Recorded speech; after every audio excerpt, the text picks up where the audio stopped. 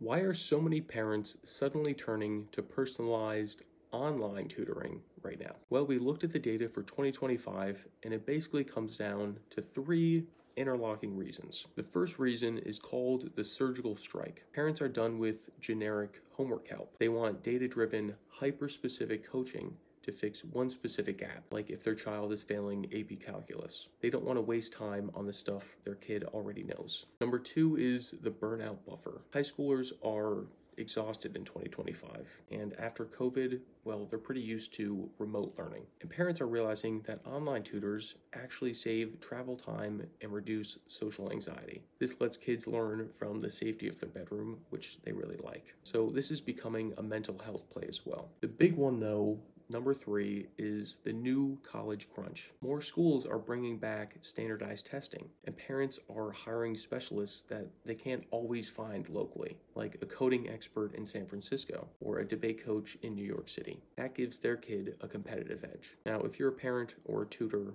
are you seeing this shift? Let me know in the comments.